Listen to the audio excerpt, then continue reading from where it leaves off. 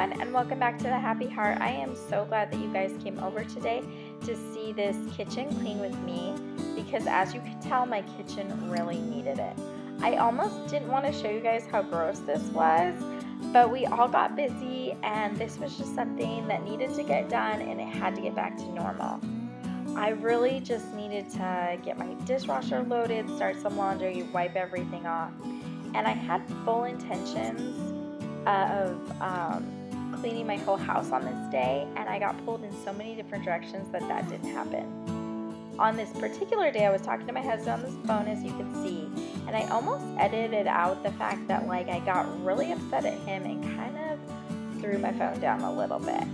But then I thought that it would be a perfect opportunity to show you about real life conflict and not really hide behind the veil of social media that kind of shows us that life is perfect and nothing goes wrong in anyone's life, you know. So the reason I was upset on this particular day was just about some poor decision making in my husband's company, and I was more annoyed than anything else. I wasn't genuinely upset, but something happened and there was nothing that I could do about it. There was nothing that I could do to control it. I wanted to share with you guys this real life conflict to encourage anybody who needs it, myself included, that not everything in life will always go your way, and you can't control hardly anything in this world, which is a really hard pill for me to swallow. Just let me say that. But as I kind of reflected on this the rest of the day and today, I realized that what really matters most is what we do after things like this happen. It's what you do after the situation. It's how you handle the world. And how you handle the world is a really personal choice for you. You can choose to live in bitterness and heartache, or you can choose to handle your conflict and try to make it better.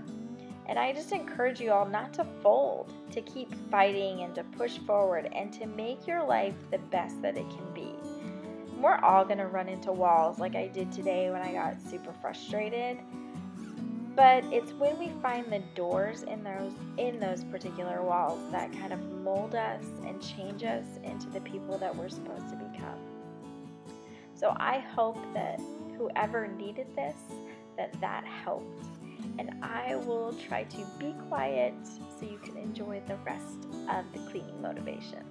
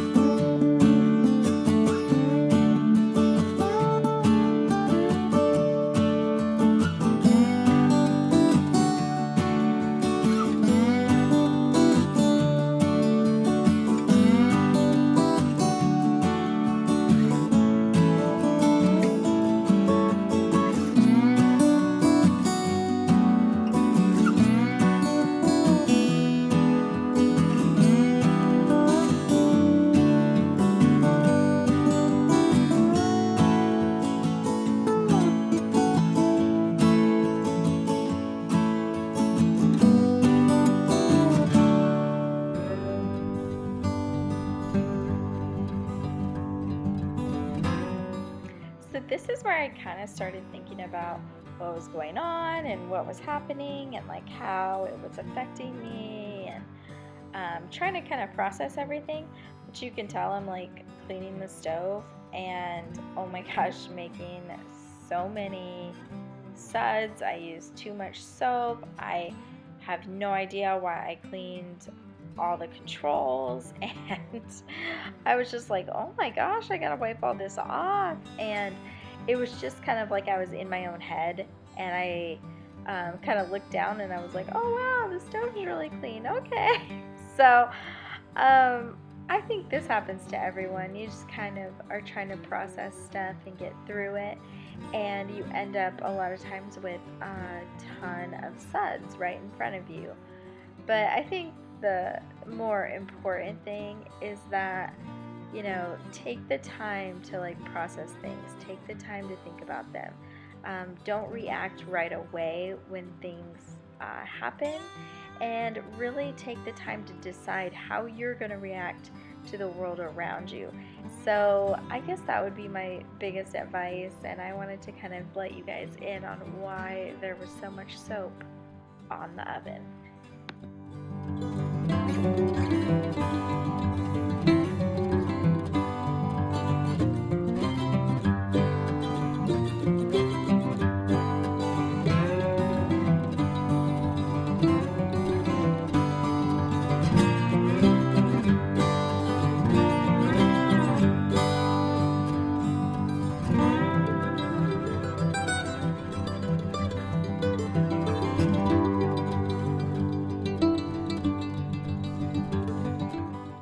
So if you guys don't know, I usually use these Norwax cloths that I got from my neighbor. I love to support the community, local, anything like that, and I figured they were probably just as good, if not better, than e-cloths, and I was looking into those. And I really do love these Norwax cloths. I love that you can clean with just water. And I wanted to preface that with saying on this particular day though, I needed something. I just needed to change my mood, get me a little bit more happier. And so this summer scent of honeysuckle is so good by Mrs. Meyer's. And I said, you know what? I am going to clean my counters with this just because I really needed this scent. I just needed it to smell fresh and clean. And I figured that would help my mood and help me feel more accomplished about what was getting done. And honestly guys, I can really tell you that it helped 100%. I walked in the kitchen a little while after I had got done shooting this video, and I was just like, oh wow, it really is nice and clean. So sometimes I know the fad of the e-cloth and the Norwax cloths are great, and I know they work really well, and I know they're super convenient because they just use water to clean. But sometimes I just need that little extra oomph of scent, and on this particular day, this all-purpose Mrs. Meyer's really helped.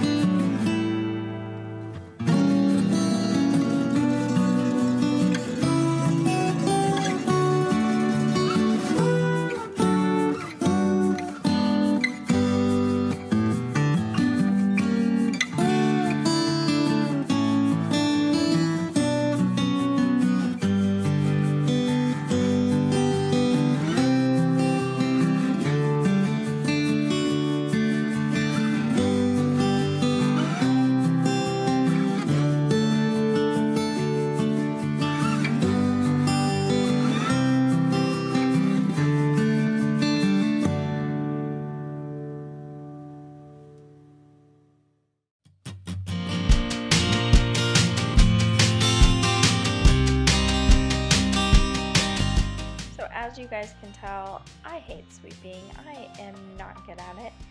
And I wanted to come on really quick and tell you guys that this little vacuum is the best. It's actually a handheld vacuum that turns into a upright vacuum by Bissell. And this little thing is powerful, let me tell you. It's crazy. When I do it in the bathroom, it actually makes my shower curtain like blow around. And it just picks up so well.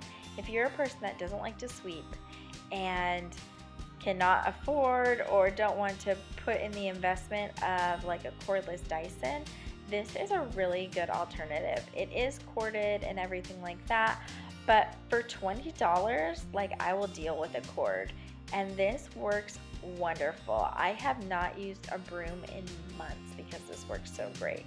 So I just wanted to jump on and tell you guys about this, and I mean, I got it from Walmart and it is amazing.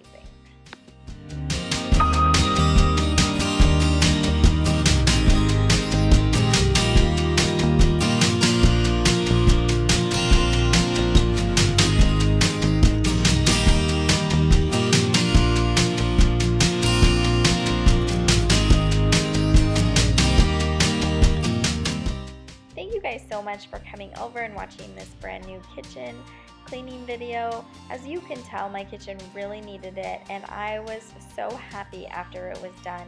As I kept walking through there, I just felt so refreshed and happy that that particular room was done. A little part of me was sad because I got pulled into all these different directions right after shooting this video, and I could not clean the rest of my house. But I chose to look at it in the fact that I got to clean my kitchen and my kitchen got clean, and not the fact that I didn't get to do what I really wanted to do. I really wanted to focus on the positive and be happy with what I could get done that day as opposed to what I could not get done that day. And I think that's just a huge lesson for all of us, and I try to look at that every day. I try not to begrudge the time that I wasn't given. I try to be happy with what I was given and what I could accomplish on that day. And I think that in doing that, it really helps us have a more positive outlook on the world. Thank you guys so much for hanging out, and I will see y'all in my next brand new video. Bye for now.